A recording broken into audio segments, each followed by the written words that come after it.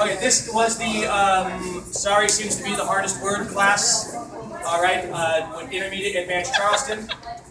What we talked about in our Intermediate Advanced Charleston class, we've had our basic, ha, hoo, ha, a couple things that we've discussed just to get them out of the way, was that when we kick back or step back on our 7/8, 5/6, we're going back on the ball of our foot to roll back through the heel, to come back through to that one, yeah?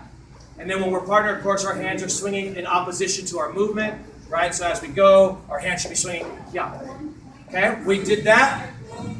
So that, guys, your right hand is going to grab the girl's arm as she swings it through, like such.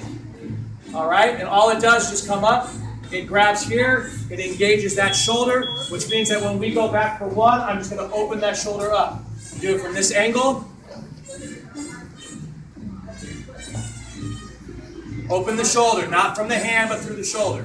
Okay? From there, as we open the shoulder, it's one. We're just going to come through here, guys, catching this hand right above the elbow at the back of her arm. It's the strongest point to catch it at. It's got the most leeway. And then all we did was just pull her down the line through our inside. And then cool boyed it off. So all the way through.